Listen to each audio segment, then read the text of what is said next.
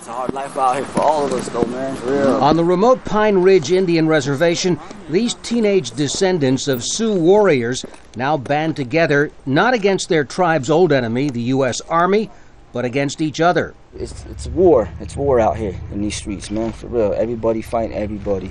Everybody has a gun. Everybody wants to get a gun just because that guy has a gun. You know what I'm saying? And he has a gun, he might shoot me, so I might as well have some heat to protect myself so I can fire back. I'll put you under arrest, okay? Gangs are nothing new on this reservation, which lies in one of the poorest counties in the U.S.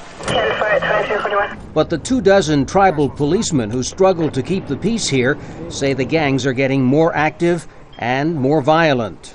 Compared to last year, we have close to 1,000 more calls for service. The gang-related incidences have increased almost twice. Authorities say most of the male inmates in the local jail are gang members, despite their denials. But on building walls, the gangs leave their calling cards for all to see. It's an isolated, lonely road. Eric Bringswhite, who spent 22 years in a local gang, says the motivation to join has not changed. You have acceptance, camaraderie.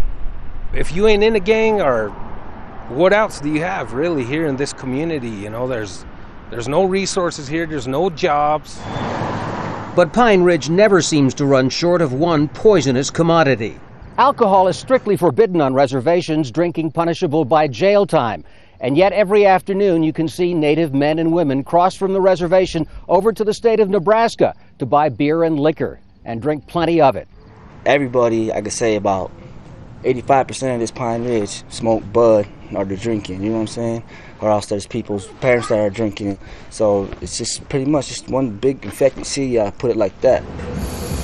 There you go. Some also believe alcoholic mothers here have bequeathed their children mental impairments that make their prospects even worse. You don't have good judgment skills, you don't have good reasoning skills, you're easily influenced, you're impulsive, and you don't retain information. So you don't have a chance from the very beginning. With the reservation offering them so little hope, some gang members seek salvation by joining the U.S. military. Plan on going to the Marines after high school. Why do you want to go to the Marines? Because I have a lot of opportunities if I go to the Marines. A lot of my family went to the Marines too.